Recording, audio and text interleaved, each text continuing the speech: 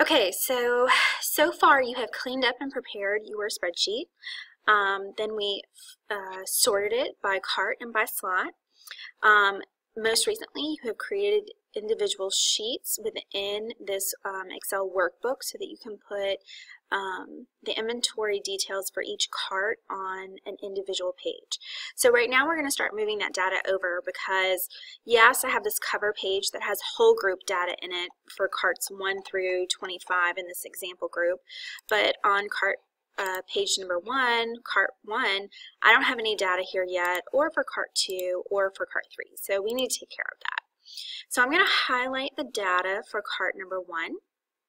And you can see right here is where we switch from cart 1 to cart 2. I'm going to right click and copy that. I'm going to go to the page for cart 1. I'm going to right click on cell 2A.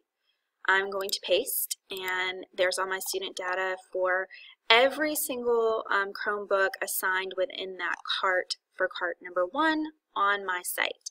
I'm going to do the same thing for cart number 2.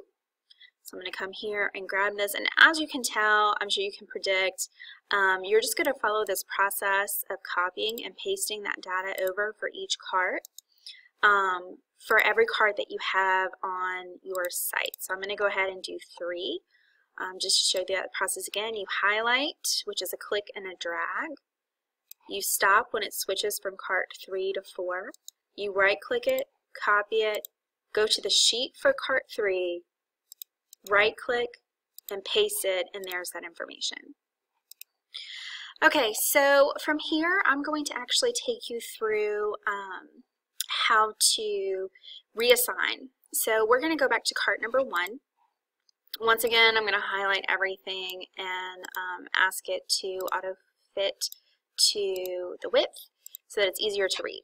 So let's say, the school year started, we're getting near to Christmas break, and Andrew Jackson here is leaving our school, and we have a new student coming in, and so I have this Chromebook that is in cart 1. It's the 4th Chromebook, and we have the serial number here, and I actually need to reassign it. So I'm going to put the date that I would reassign this. We're going to use today's date, and then I'm going to put the reason it's reassigned. I'm just going to say add or drop in an add, and then I'm going to need a student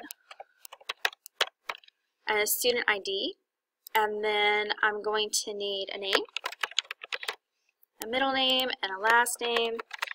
And then you just save this document, and in this way, if anybody comes onto your site and is looking for your Chromebook inventory list, and for example, they're saying what's going on with Chromebook number 4 in cart 1, you can open up your document, go to cart 1, look at slot number 4, scroll across and see that it was reassigned on the 19th because there was a drop and then an add, and that this Chromebook is now in the hands of Chrissy Evans and her student ID number is here.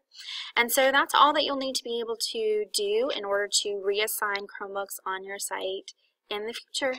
Thank you.